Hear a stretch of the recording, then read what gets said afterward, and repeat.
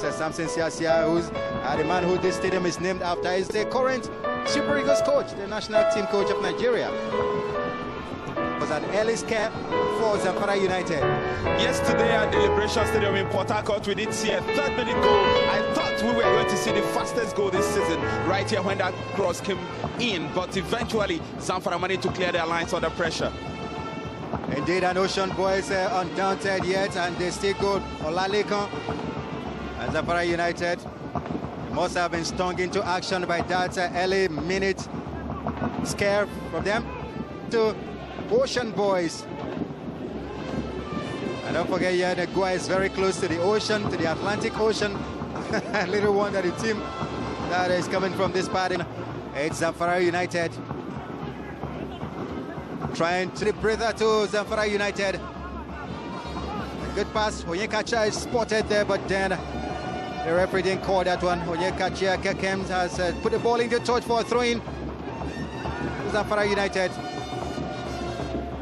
Zamfara United is so sluggish right from front. They are not making... At the other side, that's Naji. The goal scorer on the other side. And what a scorcher it was from him that time, the equalizer. But this time it's going to be a throw-in to Zamfara United.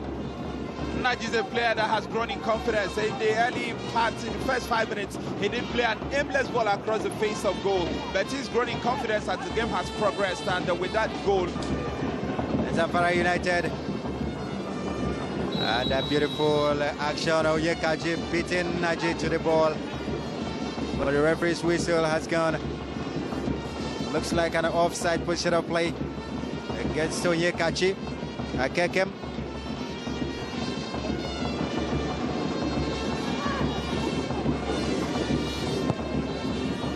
Was exactly against Andrew. But there comes a chance for, but a quick clearance coming from the... unless other results don't go their way, but Zamfara United actually will also remain where they are. Imeke.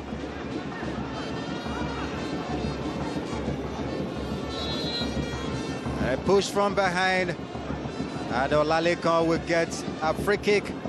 Got a push from behind that time from Patrick. Onyekachi with the free kick. Previously about Zamfara United and their aspirations. Their coach did say earlier it was to escape relegation for this season. They've actually acquitted themselves well after a very shaky start indeed. And that was that this will call for a yellow card, and I'm sure it would. Now locates his man, Benjamin, or rather Ifeanyi. Club Just University Teaching Hospital playing against the league's sixth best attack, that's Ocean Boys. Previously with 16 goals, now on 17 today. Good defending by Akakem. All the way back to Ocean Boys, half of the pitch, and right there is Onyekachi in a word of his own. Well, we've still got more updates from elsewhere. Emmanuel Bivan has scored in the 24th minute for Kaduna United, and they lead Gombe United by a goal to nil at the Kaduna Township Stadium. So the goals are rolling in at virtually all the venues. Here it's 1-1. Indeed, a clearance comes in for Zamfara United. Good twist and turn. And a good dribble that time from Onyekachi. That was good from a defender. Christopher.